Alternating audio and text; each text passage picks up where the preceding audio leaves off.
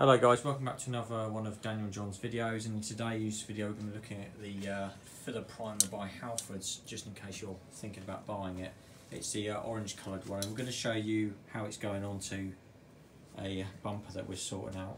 So we've put it on the bumper, but we've already put a plastic primer on so this sticks to it, and so we've got a bit of a scratch there, but we're trying to get everything down. It's going to have 2 or 3 coats. This has had 2 coats here. You can see the difference there to there, and basically it just covers in any imperfections, little light scratches. So you can see that's sort of virtually disappeared there. It's on its 2nd coat. So if you've got a job you're working on, whether it's a bumper or anything else, and you've got some little imperfections you want filling in, 3 or 4 coats of this, lightly sprayed, 15 minutes between each coat, you probably find you get a better job, to be honest.